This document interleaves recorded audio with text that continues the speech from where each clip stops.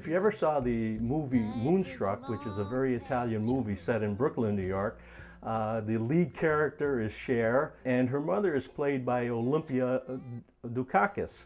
And in a scene in that particular movie, the mother is making breakfast for a group of people, and there's a close-up of what she's making. And it was eggs like I never saw them made before. I've had eggs in every possible way, but I've never seen eggs made that way before. And what you need basically is a bell pepper, a green bell pepper, and also a red hot pepper. And in the movie they made it only with red hot peppers, but I thought I'd change it a little bit. And you need eggs, of course, and you also need crispy, crusty Italian bread. Each slice is, there's a hole cut in the middle.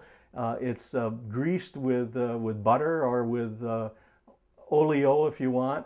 One side is browned and then it's flipped over, and the egg is dropped in the middle of that particular slice of bread, and it's fried until it's completely done. Now when the egg is complete, you take the egg and the slice of bread, put it on a dish, put the cooked fried peppers on it, the green pepper and the hot red pepper, and you could have sausage or you could have bacon or whatever you usually eat. And this is a very special breakfast what a lot of people tell me that they've had many times in East Utica.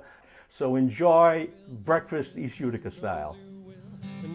Impress the family this morning with Malio's Simple Italian Breakfast. If you don't want to cook breakfast this Saturday, Betty's Diner in Marcy has their monthly Italian breakfast.